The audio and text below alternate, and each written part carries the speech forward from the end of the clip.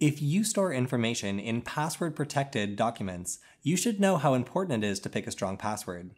Today, we'll be cracking Microsoft Word documents on this episode of Cyber Weapons Lab.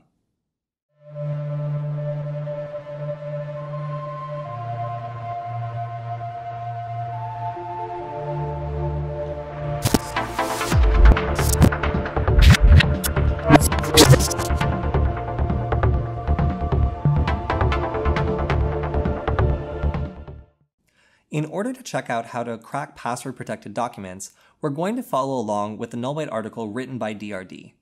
Now, this is a really cool guide to how you can use a Python program to extract the hash that's basically the key to unlocking a protected file.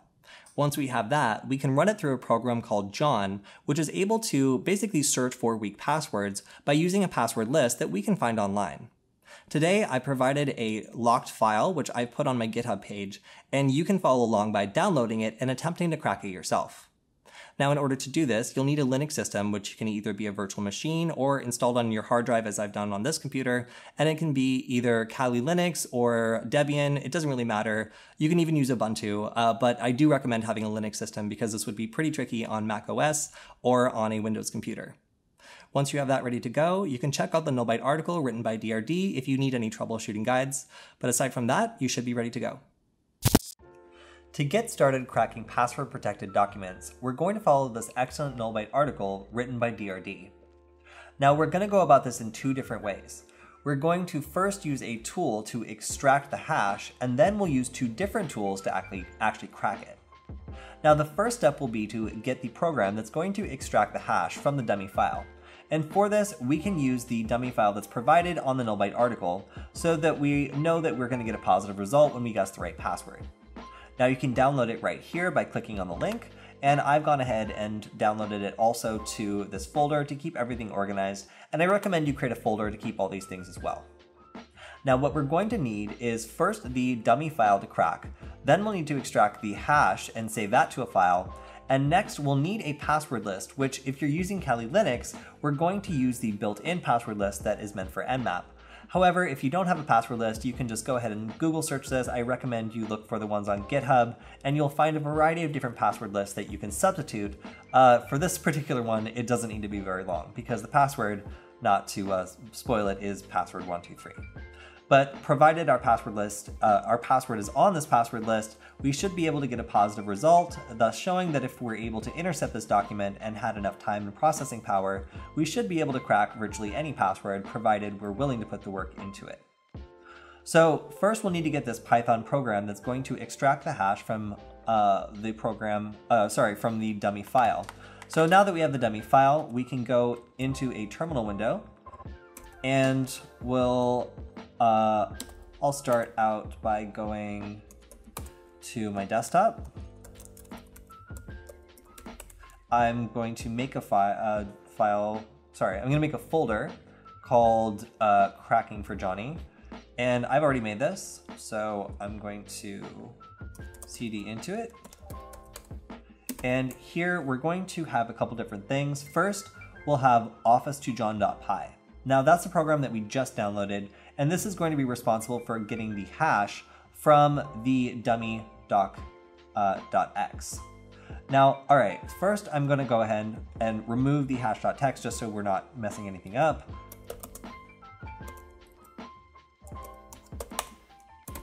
And now let's go ahead and run this program according to the way the article says to.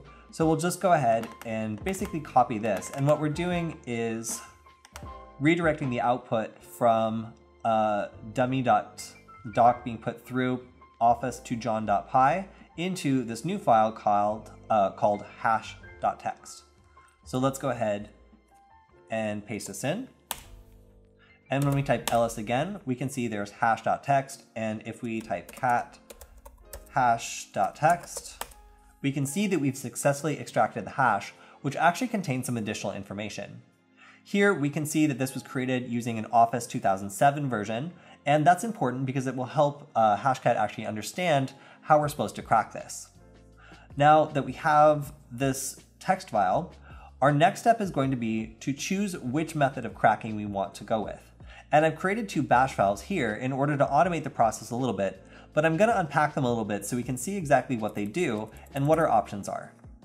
Now the first tool we're going to look at is John. So if I type cat johncrack.sh, we can see what this is actually going to do. So we're going to call John, and then we're going to use the built-in word list for nmap, of which this is the file path. But this is the part where you would want to substitute in a word list you downloaded if this wasn't available. Let's say you're using Ubuntu and this isn't installed by default.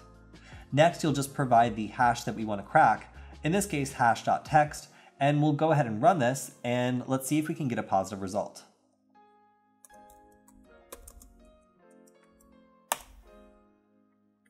Here we go. All right, this session was completed, and we can see the password was successfully extracted, password 123. So the second attack that we can use,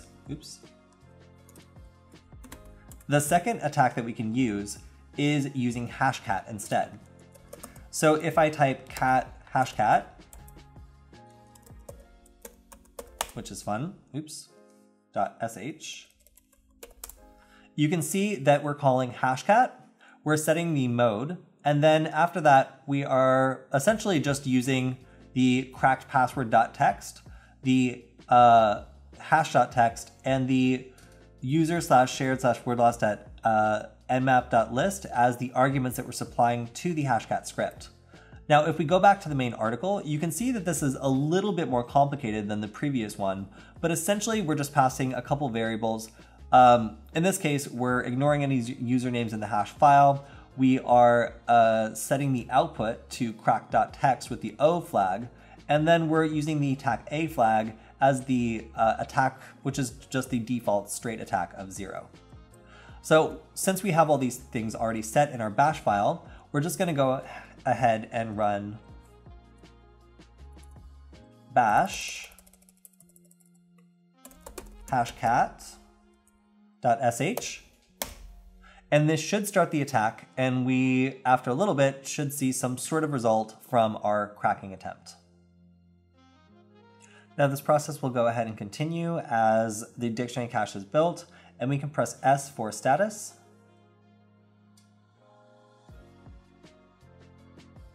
And there we go. Once we finish this, we can type ls again, and we should now see a new file called crackedpass.txt. So if we cat crackedpass.txt, we can see that we have the original hash, and then at the very end, after the colon, we have the successfully cracked password.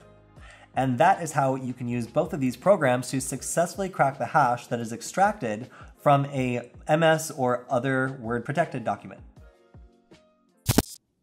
As we saw today, it is incredibly easy to brute force a file that uses a weak password. If you're storing any data or anything important in a Microsoft Word file and you're using a password that's weak, you should assume that anybody could open it in a matter of seconds. Now, of course, if you'd selected a super strong password, this just wouldn't work. So again, this goes back to the importance of always selecting a strong password anytime you're using some sort of hashing system or password management system like this. That's all we have for this episode of Cyberweapons Lab. If you have any questions or you need help troubleshooting, you can check out the Null Byte article linked in the description. And if you have any ideas for future episodes, send me a message on Twitter, because I'd love to hear from you. We'll see you next time.